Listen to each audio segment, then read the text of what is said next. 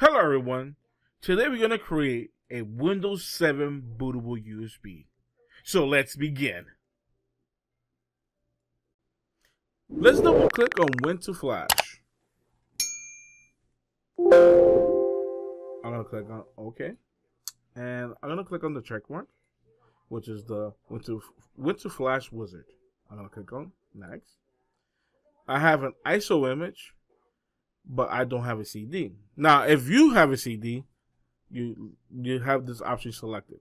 I'm going to choose this and click Next. So what we're going to do is we're going to click on this, select, and I'm going to choose Windows 7 Enterprise 32-bit. And I'll click Open.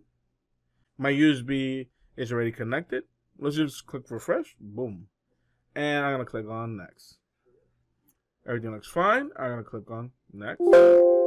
And I just click on Continue. Set the license terms and agreements. And click Continue.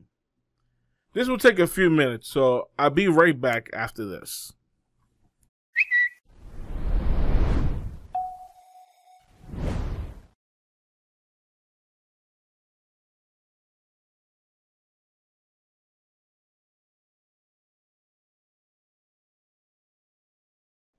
Okay, so what we're going to do is we're going to click on Exit, right? And what we're going to do is we're going to click on Bootable USB Test.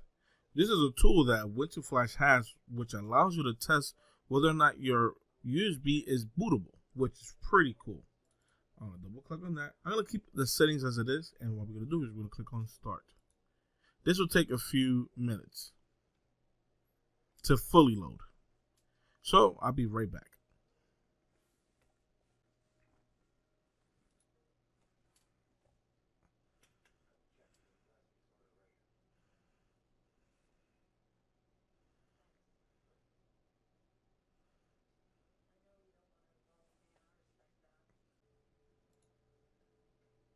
And there you go. And this is how you create a Windows 7 bootable USB. Like, comment, and subscribe. Thank you for watching. Peace.